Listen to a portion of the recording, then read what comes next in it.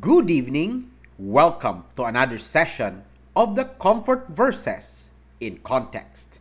Last week, we asked the question, what is the righteousness that exceeds the scribes and the Pharisees? Now, before we look into that, let us first come to the Lord in prayer. Let us pray. Father, we thank you that we can look into your word tonight.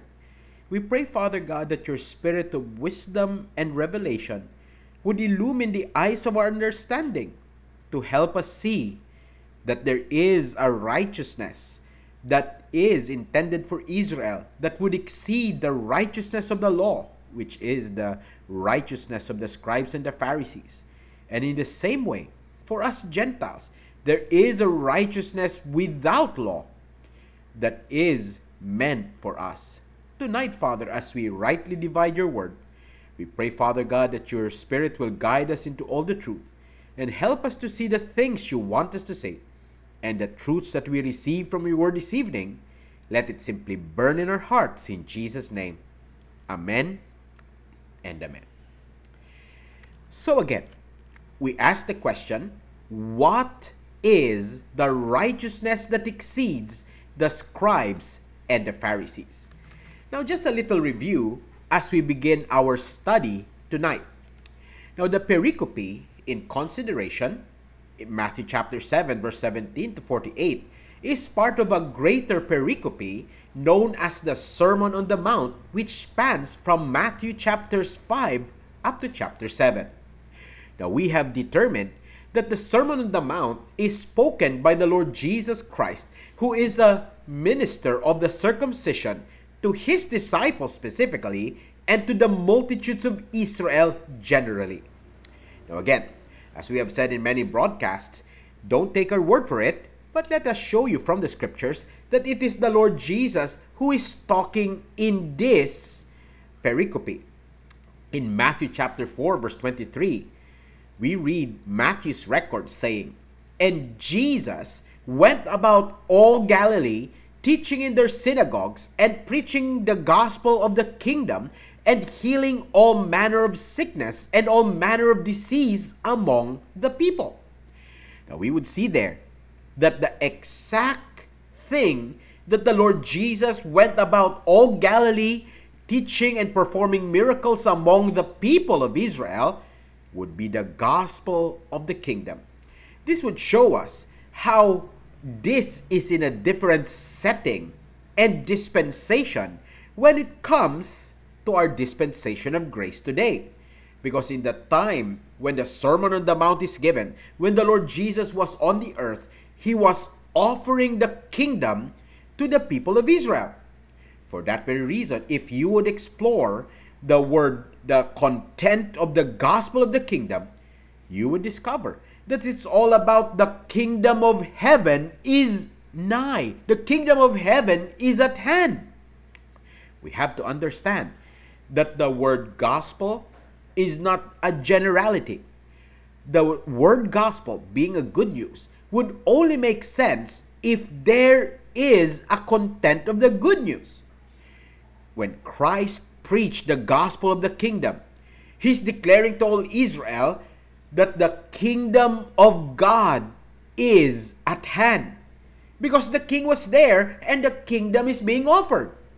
That is exactly what the Lord Jesus had been preaching in all the synagogues, healing all manners of sickness and all diseases among the people.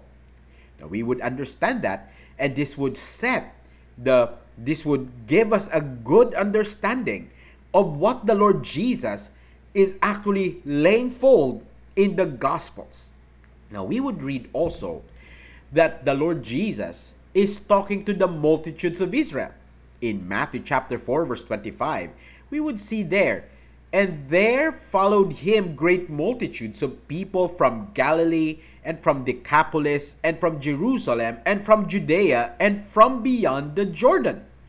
Now, we would see that the Lord Jesus was speaking to the multitudes of Israel in general, but he would be speaking specifically to his disciples in particular. Now we would say that this is rightly so, because the Lord Jesus was a minister of the circumcision. We could read that in Romans chapter 15 verse number 8, where Paul writes, "Now I say that Jesus Christ was a minister of the circumcision for the truth of God, to confirm the promises made unto the fathers."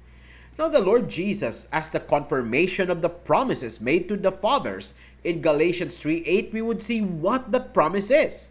Now we would see, "And the scripture, foreseeing that God would justify the heathen through faith, preached before the gospel unto Abraham, saying, In thee shall all nations be blessed." Right there, you would see once again that the gospel is only determined by its content. If the gospel of the kingdom is about the kingdom of heaven is at hand, then the gospel that was preached to Abraham is the promise that in thee shall all nations be blessed. That is what Abraham believed, and it was counted unto him as righteousness. That makes it unique and distinct from the gospel that was preached by the Apostle Paul, who declared how that Christ died for our sins according to the scriptures, and that he was buried, and that he rose again the third day according to the scriptures. The kingdom of God, the gospel of the kingdom, is declaring that the Christ has come and the kingdom of God is at hand. The gospel preached to Abraham is that in Abraham shall all nations of the earth be blessed. Now, because Jesus is the confirmation of the promises made unto the fathers, we would see that Jesus Christ is the final revelation. In Hebrews chapter 1 verse 1 and 2, we read these words, "God, who at sundry times in diverse manners spake in time past unto the fathers by the prophets." Now right there you would see that it was God who was speaking unto the fathers by the prophets. There is God and there is a spokesperson, that's the prophets. There's an audience, which is unto the fathers, and you would see that God at sundry times and diverse manners spake. You see, this shows us that God had communicated his will. God has dealt differently in different times through different spokespersons to different audiences. But in particular, in one dispensational continuation, we see that hath in these last days spoken unto us. And do you remember, the word us there would go back to Hebrews, you see? Spoken unto us by his Son, whom he appointed heir of all things, by whom also he made the worlds. Now, Jesus Christ is God's final revelation, and not only that, the Lord Jesus is also the fulfillment of the law and the prophets. Now, we would read that in Matthew chapter 5, verse 17 to 18, where the Lord Jesus claims, saying, "Think not that I am come to destroy the law or the prophets. I am not come to destroy, but to fulfill. For verily I say unto you, till heaven and earth pass, one jot or one tittle shall in no wise pass from the law, till all be fulfilled." For this very reason, because the Lord Jesus was the fulfillment of the law and the prophets and God's final revelation to Israel and the world, the Lord Jesus was asked the question in Matthew 19, verse number 16, where he was asked, "What shall I do that I may inherit eternal life?" Now, how did Christ answer that? We would read Christ's answer to that in Matthew chapter 19, verse number 17, where the Lord Jesus says, "If thou wilt enter into life, keep the commandments." That's simply a straightforward question. What shall I do that I may inherit eternal life? Christ says, keep the commandments. And lest you would misconstrue what commandments are being talked about, the Lord Jesus clarified. In Matthew chapter 19, verse 18 to 19, we would read these words. He said unto him, which? Jesus said, Thou shalt not do no murder, thou shalt not commit adultery, thou shalt not steal, thou shalt not bear false witness, honor thy father and thy mother, and thou shalt love thy neighbor as thyself. This is clearly the commandments of the Old Testament law and of the Mosaic law. So here we see a follow-up question in Matthew chapter 19, verse number 20, where we read these words. The young man said unto him, All these, pertaining to the entirety of the Mosaic law, have I kept from my youth up. What lack I yet? Now, right at this very point is the righteousness of the scribes and the Pharisees. Do remember that the scribes and the Pharisees were very legalistic to obey every jot and tittle of the law.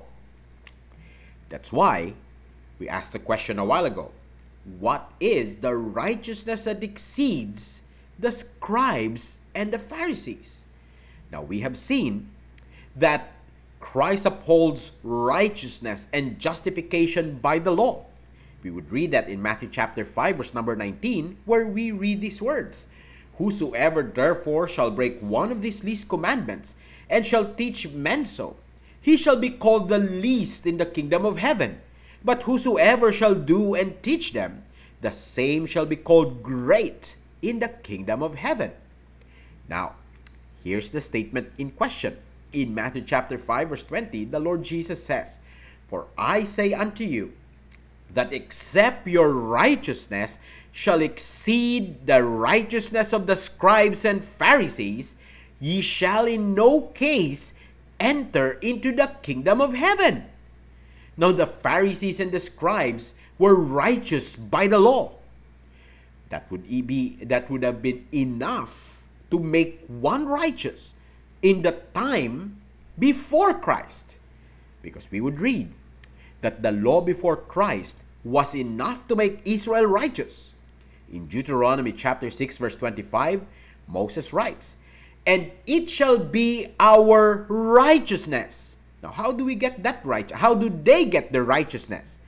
Moses says, If we observe to do all these commandments before the Lord our God as he hath commanded us.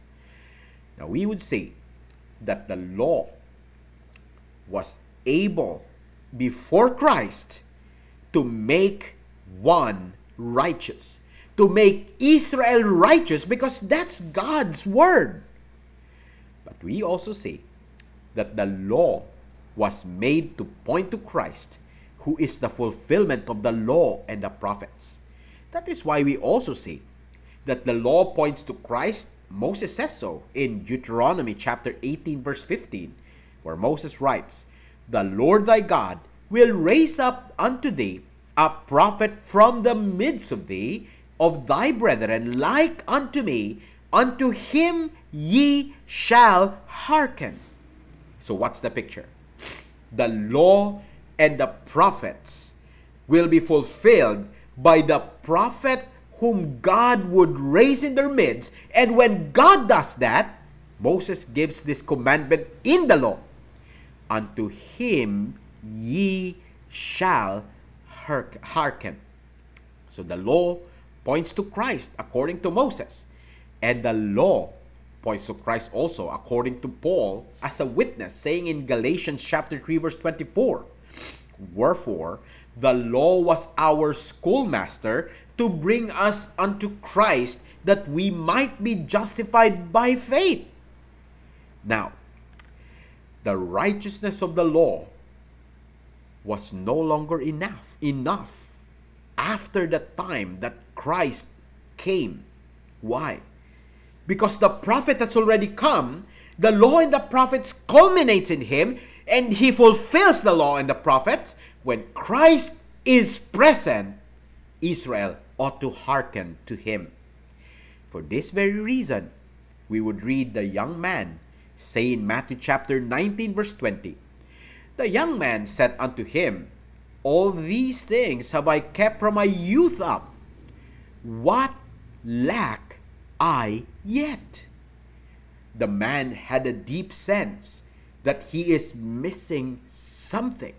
The man has a deep longing and a deep idea that though he kept the law from his youth up, yet he lacks something.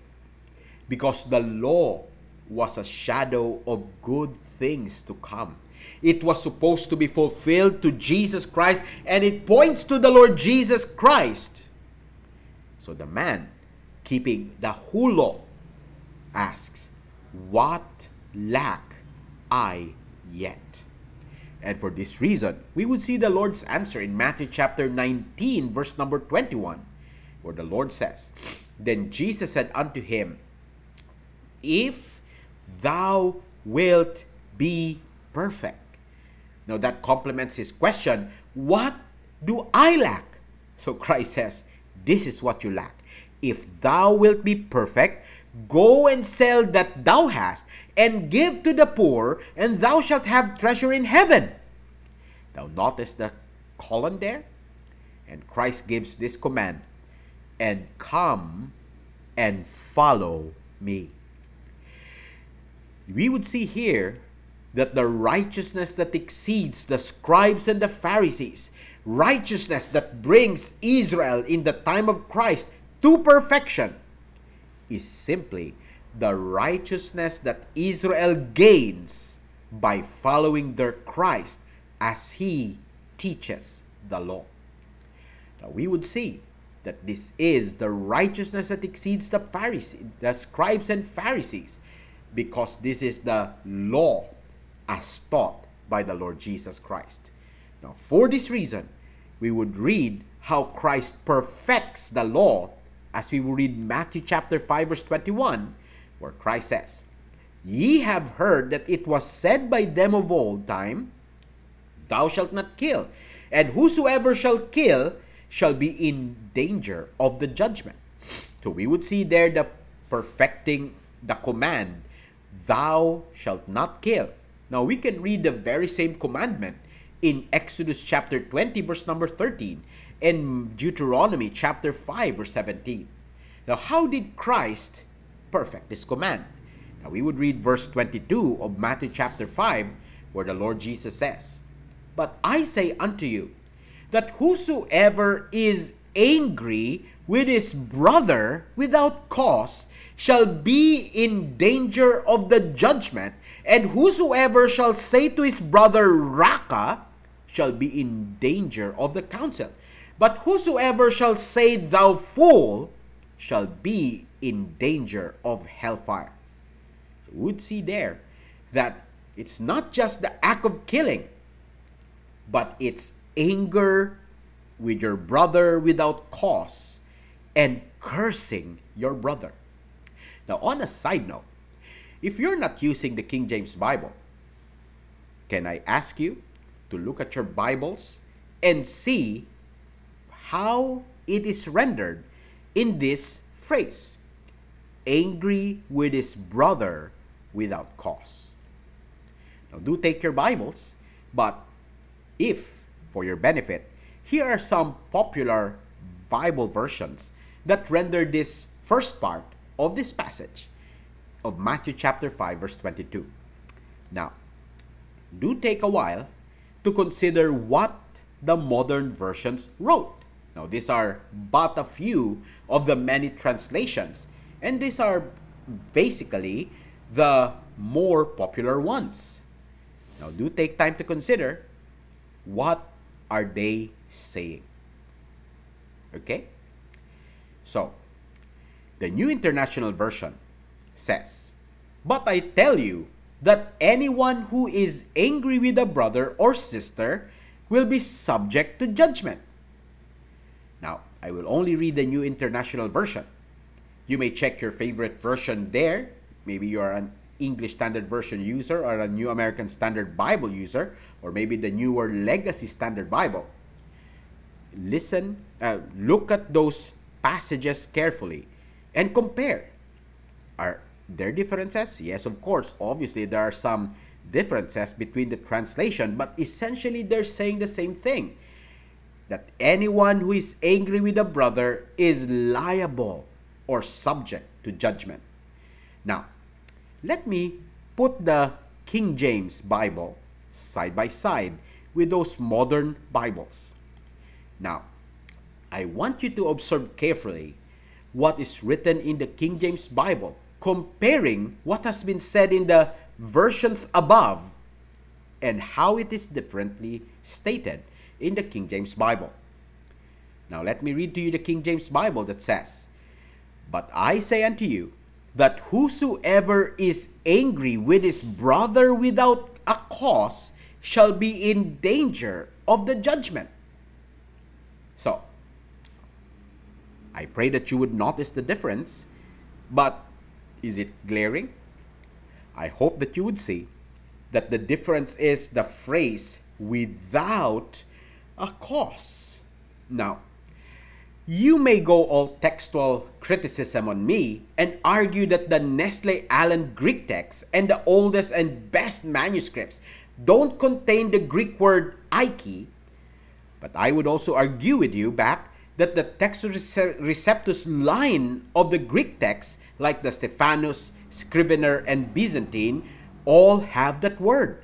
Now we would go around and around with all these questions and scholarship, but I want us to ask and settle this simple question: Does your Bible make Jesus Christ subject to judgment? If you go back to what we have shown a while ago, all the modern versions say that it is that one who is angry with a brother is subject to judgment. But the King James Bible says that the one who is angry with his brother without a cause is the one subject to judgment. So does your Bible make Jesus Christ subject to judgment? And maybe you're thinking, how is that connected? Because let me show you in Mark chapter 3 verse number 5 that the Lord Jesus also got angry with his brothers, his fellow Israelites, for that fact. Now this passage is Christ's healing during the Sabbath day. Actually, this is like a setup. When they came in, they were watching if Jesus Christ will do a miracle of healing in the Sabbath. So this is the context in which this was spoken. And in Mark chapter 3 verse 5, we would read these words.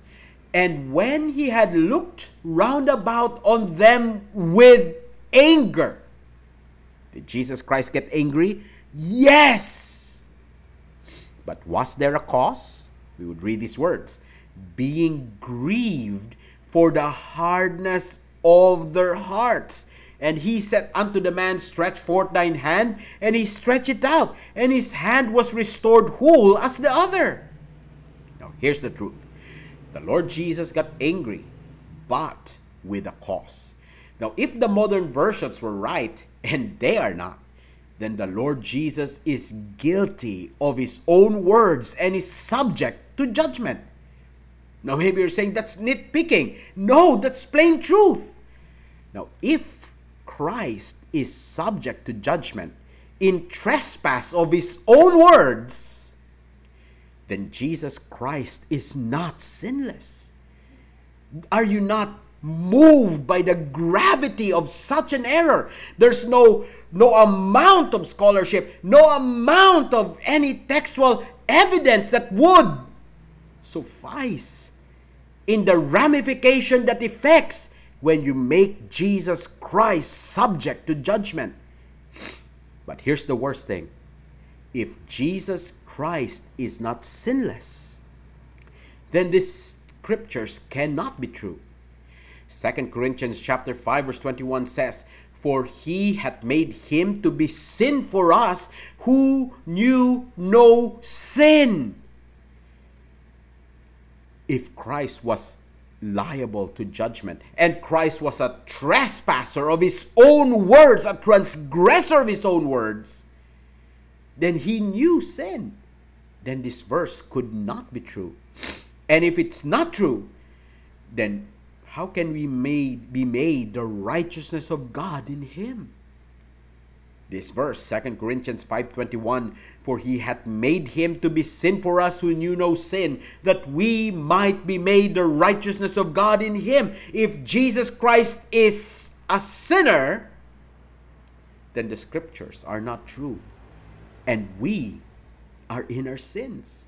And much worse, if Christ knew sin, and he was not made sin for us, then this verse is also not true. That Jesus Christ, who was delivered for our offenses and was raised again for our justification.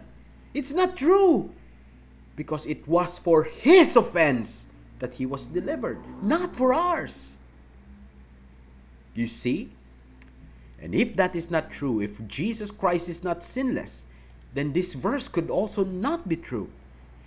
1 Corinthians 15 verse 1 to 4, the Apostle Paul declares, moreover, brethren, I declare unto you the gospel which I preach unto you, which also ye have received, and wherein ye stand, by which also ye are saved, if ye keep in memory what I preach unto you, unless ye have believed in vain. For I delivered unto you first of all that which I also received, how that Christ died for our sins according to the scriptures, and that he was buried, and that he rose again the third day according to the scriptures.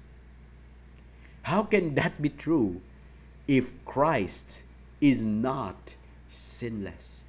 And if Christ is proven by his own words to be a transgressor, then we have no gospel of our salvation. But what's the point of this discussion, my friends? This dispels the lie that all Bibles are saying the same. Because obviously, there are Bibles that make Christ a sinner and subject to judgment, therefore invalidating the truth of the gospel that Christ died for our sins, not his, was buried, and rose again the third day. See? My friends, this is quite subtle, but we ought to be very, very careful. Now, going back to our passage, Christ perfects the law and the prophets by showing God's way to truly keep the commandment, thou shalt not kill. And we would read Christ's counsel in Matthew chapter 5, verse 23 to 26, where we read these words, therefore, if thou bring thy gift to the altar, and thou rememberest that thy brother hath aught against thee, leave there thy gift before the altar, and go thy way. First be reconciled to thy brother, and then come and offer thy gift. Agree with thine adversary quickly, whilst thou art in the way with him, lest at any time the adversary deliver thee to the judge, and the judge deliver thee to the officer, and thou be cast into prison. Verily I say unto thee, thou shalt by no means come out thence till thou hast paid the uttermost farthing. Now, killing someone is not only in the act itself, but Christ shows that it's even in anger without a cause against and cursing another. Therefore, Christ calls each one to be quick to reconcile and agree with their brother, lest they face judgment. Now, we would see a pattern here. First, Jesus Christ came not to destroy the law and the prophets, but to fulfill it. Now, it is by the fulfillment of the law and the prophets that Christ can say to a man who was already keeping the commandments to be perfect by following him. Because the righteousness that exceeds the scribes and the Pharisees is the righteousness that Israel gains by following their Christ as he teaches the law. And in these ways, Christ perfects the commandments as he teaches them to Israel as God intended them to be kept. So, for next week's study, We're going to look at perfecting the command, thou shalt not commit adultery, in verses 27 to 30, perfecting the law of divorce in verses 31 to 32, perfecting the commandment, thou shalt not take the name of the Lord God in vain, in verses 33 to 37.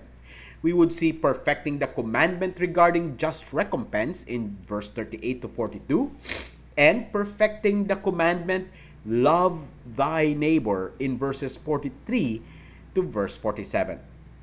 Tonight, we will stop there for the meantime, and if the law is set to be so high, we would see that for us Gentiles in this dispensation of grace, it would actually be impossible to keep. Let me show you from Romans chapter 3 verse number 19.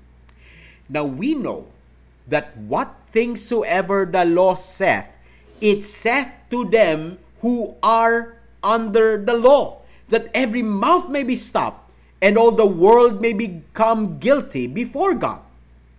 I want you to take this point. Remember, to whom the law was given. Because the law was spoken, the law was said to them who are under the law. So to whom was the law spoken? Let me show you from Deuteronomy chapter 4, verse 44 to 45 that says, and this is the law which Moses set before the children of Israel. These are the testimonies and the statutes and the judgments which Moses spake unto the children of Israel after they came forth out of Egypt. Simply put, the law was given to Israel, God's chosen people. And if God's chosen people could not keep the law, what's the hope of Gentiles, to whom the law was not spoken to begin with? What's the hope of Gentiles to keep the law? For this very reason, we would read back in our passage in Romans chapter 3 of a righteousness without the law. Let me show you from Romans chapter 3 verse 20 to 23, where the Apostle Paul writes, therefore, by the deeds of the law, there shall no flesh be justified in his sight. For that very reason, it's impossible to be justified by the law in this dispensation of grace. If you would bring your people back to the law, it would lead them to perdition. Because it is written, for by the law is the knowledge of sin. But now, the righteousness of God without the law is manifested, being witnessed by the law and the prophets. How would that be? We would see, even the righteousness of God, which is by faith of Jesus Christ, unto all and upon all them that believe, for there is no difference. For all have sinned and come short of the glory of God. My friends, the truth is, the law makes us guilty before God. But God gives us His righteousness without the law, which is by the faith of Jesus Christ. And because it is by the faith of Jesus Christ, we would also see that this righteousness is by the finished work of Jesus Christ.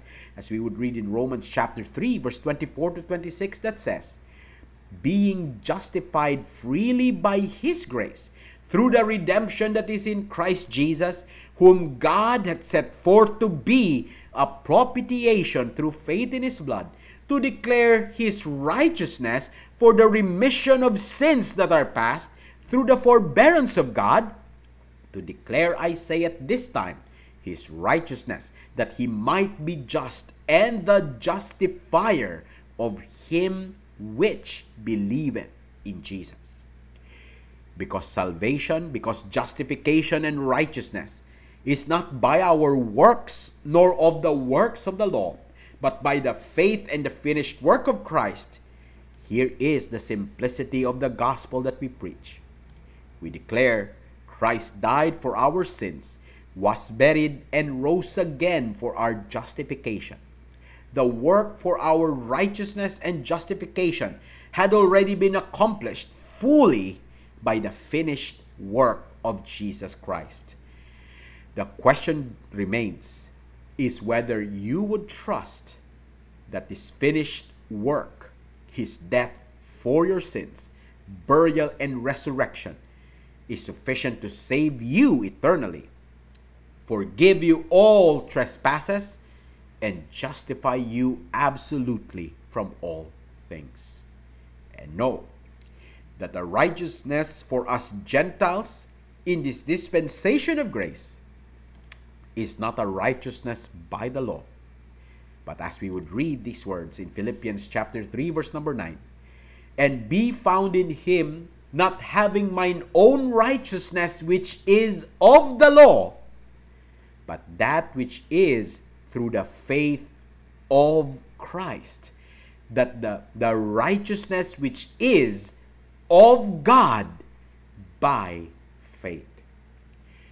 In the Lord Jesus' time and in their dispensation, Israel gets a righteousness that exceeds the scribes and the Pharisees by following their Christ. But for us Gentiles in this dispensation of grace, we have a righteousness that exceeds the scribes and the Pharisees, not of the law, but which is through faith, through the faith of Christ, the righteousness of God, which is by faith. By that we see that my hope is built on nothing less than Jesus' blood and righteousness. I dare not trust the sweetest frame, but wholly lean on Jesus' name. On Christ the solid rock I stand, all other ground is sinking sand. Our prayer for you tonight is that you would see that the righteousness that is given to us Gentiles is not of the law, but by the faith, through the faith of the Lord Jesus Christ. It is the righteousness of God by faith. And you can only avail it by trusting the sufficiency of the finished work of Jesus Christ in his death for our sins, burial, and resurrection for our justification. We pray that you would consider these truths tonight, and let me pray for you. Father, we thank you for your word. We thank you that the faith in the finished work of Christ had availed for us a justification that is without the law. We thank you, Father, that we can simply trust the sufficiency of this finished work, and we have a righteousness that exceeds the scribes and the Pharisees. Father, we thank you for your word tonight, and may the truths that we receive from your word this evening, let it simply burn in our hearts in Jesus' name. Amen and amen. So thank you very much for listening. We hope to catch you again in our future broadcast on Monday. We pray that we could resume the broadcast of the precepts from the Proverbs on Thursday. We pray that we would do a broadcast again of the Pauline Pastorate online Bible studies on the book of 1 Timothy. And next week, let's go back to the part 3 of what is the righteousness that exceeds the scribes and the Pharisees. So thank you very much for listening. The Lord bless you.